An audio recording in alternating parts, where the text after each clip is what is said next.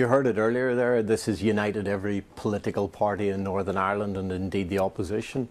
There is no doubt about the need for a solution to address legacy issues of the Troubles, but the bill is not the way to do it, and railroading a bill through Parliament is not the way to do it. It puts it in the hands of the perpetrators, not the victims. Did you feel that your concerns were ignored?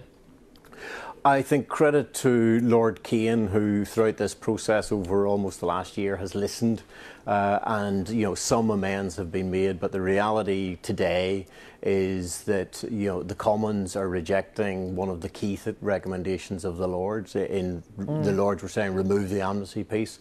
They want to put it back in. That was a Conservative manifesto pledge to serve their needs, not the needs of victims. Well, let's just take one terrible incident, the Ballymurphy massacre. Now, 10 civilians were killed. We know that the soldiers involved did not follow the rule book, but there will be, under this, no prosecution for any soldiers. That's my understanding. Is it your understanding? Regardless of the incident, I think every victim should have the right to justice, and the bill would remove that right to justice.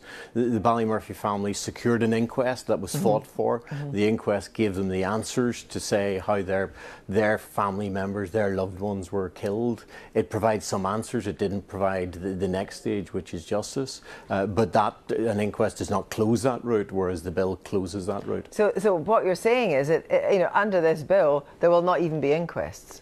The bill would remove inquests, which is particularly cruel. I mean, inquests may not be that efficient, but they're proven to work and they're trusted by all communities.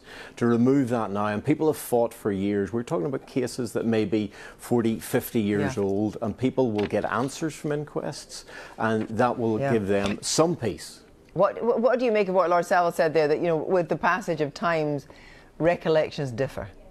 There's no question about it. We could both be at the same incident, and our story of the incidents will be totally different. Of course. And that really does point to proper investigations of these things.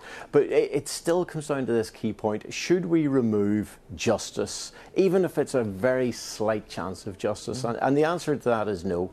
No victim, regardless of the crime, should have that removed from them.